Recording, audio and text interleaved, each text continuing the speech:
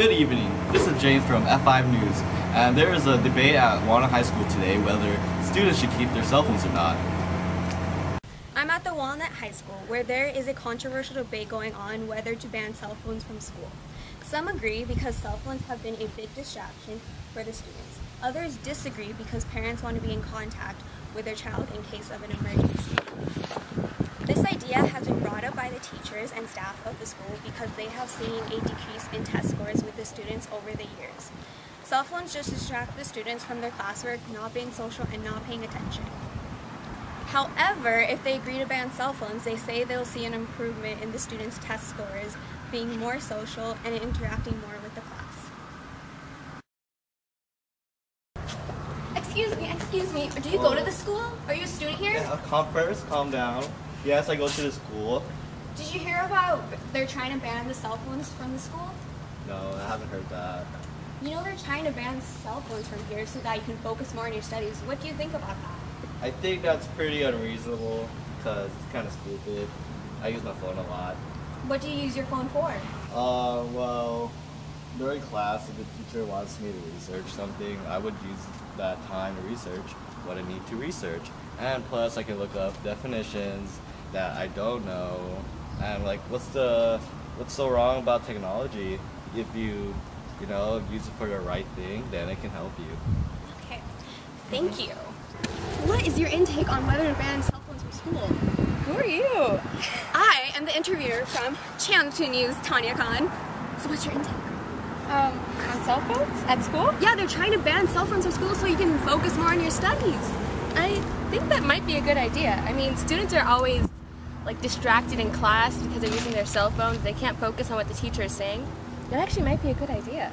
Yeah, thank you very much. The decision for banning cell phones from schools or not will be held at the Walnut Valley Unified School District office on April 4th at 8 o'clock p.m. Parents and students are welcome to attend. Back to you. Thanks, Tanya. Oh wait, there looks like there's something else going on at Walnut High School. Looks like there's a protest going on. We'll go check it out. Back to you, Tanya. No more standardized testing! No more standardized testing! No! I am here at the Walnut High School where there is a protest going on. What are you guys protesting for? So we're protesting against the standardized testings like the SAT, the ACT. And I think it's unfair because not everyone has the same test taking skills as others, and some people can be smart in one particular area, but when it comes to tests, it can be totally different from others. That's what I believe. That's great. Anything else you want to say? No more standardized testing. Great. Well, there you have it, folks. Kids speaking out. No standardized testing! Thanks, Tanya.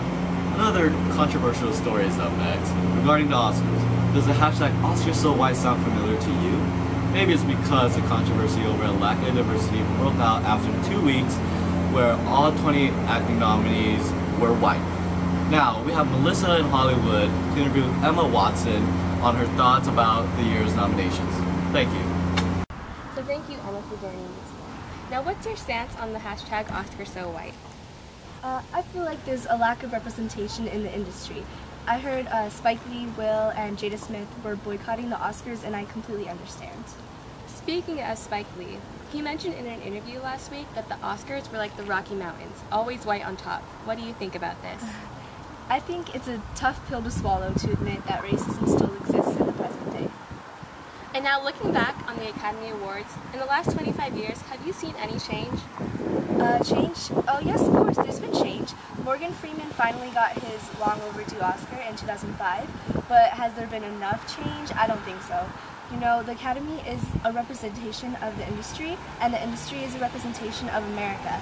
It reflects the lack of equal representation and racism as a whole. Wow, those are some very powerful words, Emma. Thank you for joining me today. Back to you in the studio. Thank you, Melissa. Now we have Kehlani interviewing Dr. Bond about the economy. Hi, I'm Kehlani, and this is Dr. Bond, and I'm an economist. And he's going to give us tips on how to improve the economy. So, Dr. Bond, what is the problem? The problem is that education should be the main focus in our society. Oh, why is that a problem?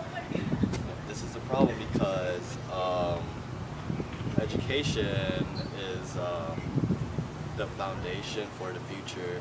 It's where you can create more jobs, more innovations, and you can help change the world. You can improve the economy by just building businesses and products that haven't been innovated. Okay, so what are your changes for reform? My changes. I believe that money and time should be focused more into education instead of a lot of money spent into the military, because we do have a lot of protection, and our protection is well off, but education should be our main focus. Okay, and why should your ideas be considered? My ideas should be considered, like what I said earlier, education is the foundation for the future. That is what I believe. Okay, thank you. The government should focus more on education by funding more money into schools and programs, or spending more time to help students in need. Education is important because they are the foundation of the future, and what this means is that the students as for right now will be the ones to make the economy prosper in the future. Smarter students will be able to create new ideas and innovations, and this can be a gateway to create more businesses, jobs, and other ideas that can help our economy's GDP. As you can see, if we are able to increase our scores by a certain percentage, then we are able to increase our GDP tremendously by 2050. And like always, thank you guys for tuning in from your favorite evening news show. I'm James Bond, and peace out!